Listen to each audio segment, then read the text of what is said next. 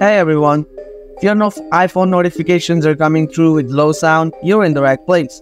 Today, I'll walk you through some simple steps to boost those notification sounds, whether they're from iMessage, WhatsApp, Facebook, or any other app. Let's dive in and get those sounds sorted out. Solution 1. Disable auto low sounds for notifications. First, open the Settings app, then scroll down and tap on Face ID and Passcode. Enter your passcode when prompted. After that, scroll down and turn off the attention-aware features. Quickly after that, go back to the main settings screen, scroll down and tap on Sounds and Haptics.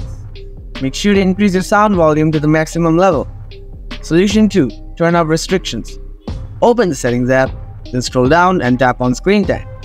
After that, scroll down and tap on Content and Privacy Restrictions. Now toggle this feature off. Solution 3. Turn off mono audio for ringtone. Open the Settings app, then scroll down and tap on Accessibility. After that, scroll down and tap on Audio and Visual. From here, turn off mono audio. Next, make sure the balance slider is set to the middle position. Once you've tried these solutions, restart your iPhone.